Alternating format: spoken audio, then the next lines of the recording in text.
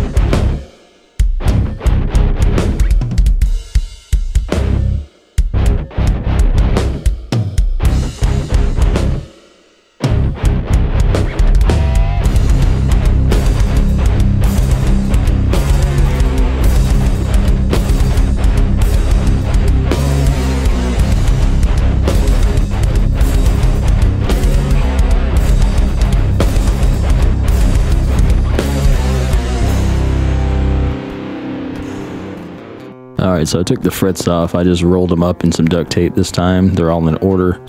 Normally I make a little holder for them and number them all, but didn't think it was necessary. Trying to get this done. So for our truss rod cover, we're going to go ahead and trace around on a piece of zebra wood, I believe. And this is just the veneer.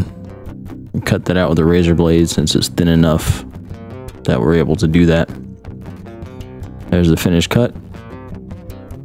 And we're cutting out a piece of 1/4-inch Luan birch that I've traced the pattern on, and that's going to be glued together.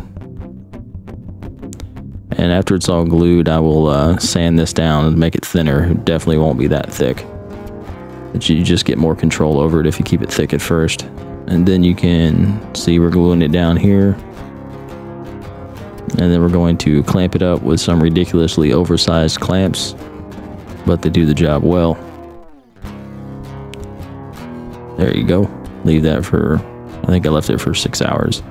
That's some mother of pearl. We're going to be cutting my studio logo, the Forsyth F. We're cutting the circle out of that. I sized it up to make sure it would fit properly on the truss rod cover. This is just a circle guide. We're going to go ahead and find the inner and outer diameter. This simple little piece of plastic makes life so much easier. I think everybody needs to get 4 or 5 of these. I'm just going to go ahead and trace the inner circle.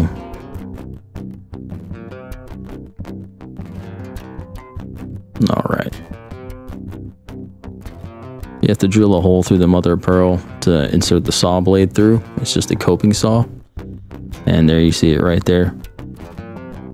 I'm going ahead and filing out to a perfect circle the inside first, because it's a lot easier to do that before you cut the ring. So there's the ring cut out. I'd also glued together some abalone to make my little F out of and insert that in there. So there you go. You see that? And I'm skipping the actual inlay process because I'm doing that on the neck video. So here's a little preview of that. You just chisel out your design and then you hit it with the Dremel and finish with the chisel. But we'll get into that later. So here we are. A ton of clear coat with sanding in between and a ton of polishing later. It came out looking really nice. I'm pretty happy with it. It's very smooth.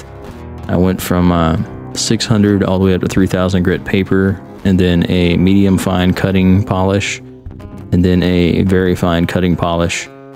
It came out looking like that.